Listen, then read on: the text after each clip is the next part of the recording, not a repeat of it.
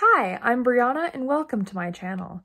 So in today's video, I'm going to be talking about new moons in astrology and how you can manifest with a new moon, because I know it's such like a big hot topic over on TikTok, and I'd imagine it would be one on YouTube here as well. So, new moons. New moons in astrology symbolize new beginnings. New moon, new beginnings. So when we have a new moon, this is a great time for us to manifest new beginnings. And in the world, when you have a new moon, you may see the start of a new cycle, or people deciding to, you may suddenly have an urge to change something about you in your life. So the next new moon we have is January 21st, 2022, and 2023, sorry, I'm not used to it. The next new moon we have is the 21st. Let me just check to see if this is the first new moon of the year. It is, and it is in the sign of Capricorn. Now, let me tell you why this is important, okay? So, the sign that the new moon is in can be crucial to helping you figure out what areas of your life you can manifest and help you with extra power. So the new moon is going to be in Capricorn this time.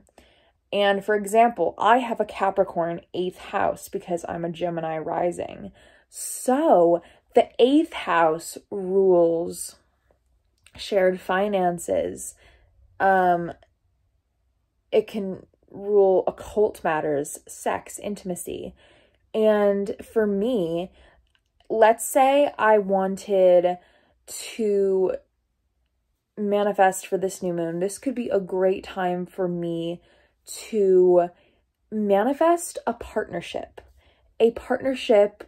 of intimacy, or a deeper connection with, a business partner I already have, to increase that intimacy. This could be a great time to start a path of change in that sense. Another example, let's say you're a Capricorn rising, so you have Capricorn, this new moon in your first house. This could be a great time to initiate a plan and get ready to manifest a change in appearance. Maybe you want to start a new weight loss plan.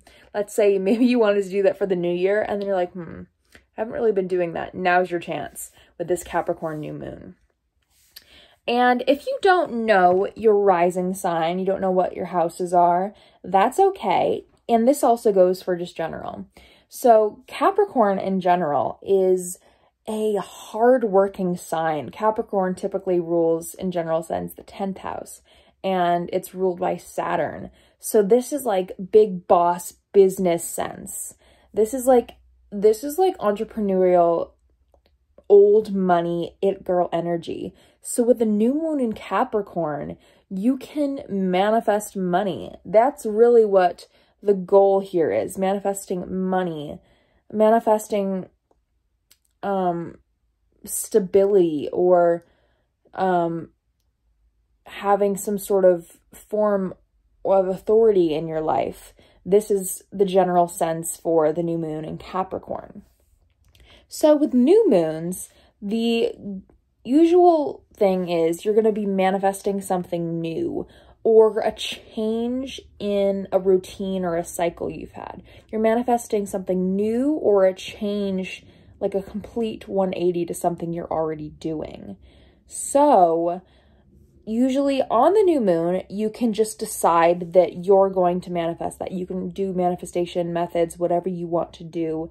But I also suggest making a game plan on the new moon of how you're going to get your manifestation. And then the days following the new moon are the best times to put action into that goal. And then on the full moon, you should gain some sort of manifestation. It's a culmination. And that's how this cycle really works. Then after the new moon, you reflect and think, what can I do next? How can I make this better? What changes can I make? and just really start reflecting on that. Enjoy the manifestations you already have, and then when the new moon comes around, make another game plan. Make a plan for a new manifestation. Manifest something new. And that's how it really works. This is how you manifest with a new moon. I probably should have given you guys my qualifications for astrology at the beginning, but I've been practicing astrology for a little over 3 years now, so I'd like to say I know what I'm talking about. Anyways, yeah, I think I'm going to be doing a full moon manifestation video sooner or later. So yeah, I hope you enjoyed this video. Please like, subscribe, and I'll see you guys next time. Bye-bye!